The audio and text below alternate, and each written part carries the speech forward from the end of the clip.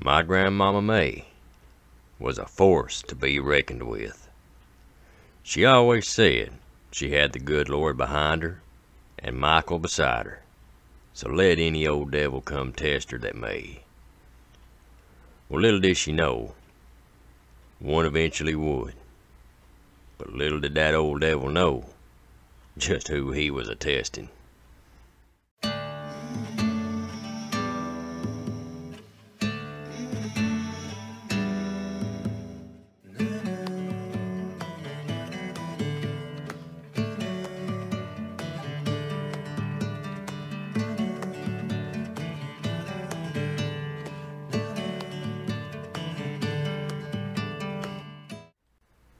In the eastern part of the Tennessee mountains, where my family is originally from, way back in the old days, my great-grandparents lived so far back in the woods it seemed like the sunshine was just late getting to 'em always. Well, my grandmama May remembered it very well. Her and her big sister June was fine with it. They loved it there. Till their mama and daddy's old buggy went off a bridge, sadly, took both their lives. So there they was. My grandmama May was 14, and my great aunt June was 16. Well, I reckon they had a miserable time there for a while. Kinfolk lived not too far away, so they helped when they could. But they had to toughen up and grow up extra quick. They did everything together, though. And after a while, May noticed June would make an excuse for Grandma to stay home while she'd go into town or go pick berries and stuff like that. Well, it turned out June was sneaking around and courting a feller just on the outskirts of town. His name was John. He was a good feller. And soon June and John was to be married. Well, they wanted Grandma May to go live with them, back where he's originally from, South Carolina. But she wanted no part of that. So June married John, and they left. May was heartbroken, lonely, and a little worried. But now, Grandma May, like I said, she was a force to be reckoned with. She always said she had the good Lord behind her and Michael beside her, so let any old devil come test her that may. She always was kind of tomboyish anyhow. Well, after they left, she stormed back inside, sat down in her daddy's old rocking chair, and said, "Welp, all right then." She slapped her hands on the arms of it, stood up, and went to work, making that place the way she wanted it. Said because of her age, kinfolk would come around from every direction, either wanting her to come live with them or wanting the property. Well, they weren't thinking about May's attitude and that she still had her daddy's shotgun. Well, needless to say, they eventually left her be. Said one time she was out picking berries, and an old coyote eased up our to her, growling and showing his teeth. Said she looked at it and lowered her brow and said, "Lordy mercy, I ain't got time for this now." So she reached over and slapped it on the muzzle. Said it just kind of looked at her funny and turned around and took off. See, she lived that way till she got to be an old woman. But one day, when she was in her 30s, she was walking by a house heading to the grist mill. Well, she heard a man yelling and a woman crying. So she just turned her head and kept walking. Heard a woman holler out again, and she stopped dead in her tracks. Dropped her sack, said old May turned around, marched right into the front door. Said the man there standing there asked who in the world she was. Said she just grinned and said, "Could a handsome man like yourself loan a lonely gal a skillet?" Said she kind of grinned at him, blinked her eyes at him. Well, said he ordered the crying woman to go get one. So he kind of grinning back at her a little bit and everything. So he was kind of slicking his hair back. Said the woman coming in there drying her eyes and holding her face and handed May a skilly. So May said, "Thank you kindly." Said she turned around and banged him right upside the noggin with it. Then handed it back to the lady and said, "It cooks and straightens a man right out. In case you didn't know," wheeled around on her heels and took off. So she went up there and grabbed her sack, picked it up, took off toting it. Said she went around the curve there. Said she heard some running, thought it was that man. Said she stopped and turned around and there was that woman following her. Somebody asked her, "What in the world are you doing?" She started said, "Well, I can't stay there, not after that. So when he comes to, it's gonna get real bad for me."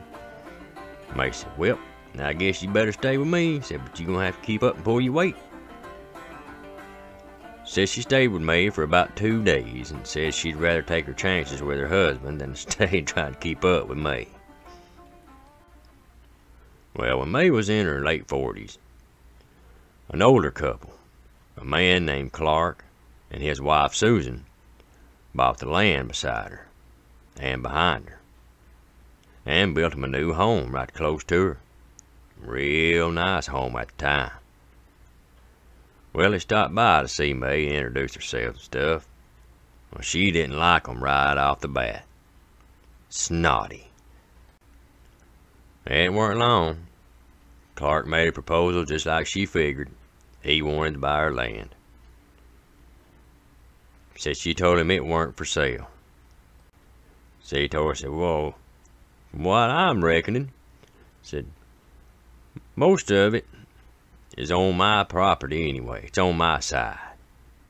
She said, "No, sir, this land's been in my family for generations." He said, "Really?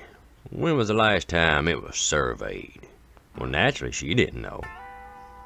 Said he laughed and said, "Well, you may as well just go ahead and just sign it on over to me now, or I'll just take it in court." Well, she told him where he could go, but it weren't court. But it did worry her. And I mean, she got worried sick, boy. Said she reached out to kinfolk and neighbors and stuff, but none of them knew anything about when it was last surveyed or anything neither. And none of them had the money to have it done or get a lawyer or anything. Nobody knowed what to do, so all she knew to do was pray. Well, one evening, the more she thought about it, she sat out there on the front porch, just looking at their house. The more she thought about it, the madder she got. So she stopped the rocking chair, got up, and marched right over there to their house and waltzed right in. So there they sat at the supper table. So he said, "Well, looks like we got company." She said, "Looky here, Mr. Fancy Britches. You ain't a-taking my daddy's land, and you dang sure ain't buying it neither." He said, "Ma'am, it's rightfully mine anyway, so why don't you just make your little money?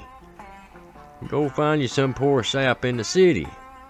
May be desperate enough to marry a woman like you." Said he started chuckling. Said when he said that, his wife Susan, so she stood up and excused herself. Said Mae was just down there kindly rocking back and forth on her heels, looking around and grinning. Well, said he kept trying to talk, but the more he talked, the more she was looking around. So he finally slammed his fist down on the table.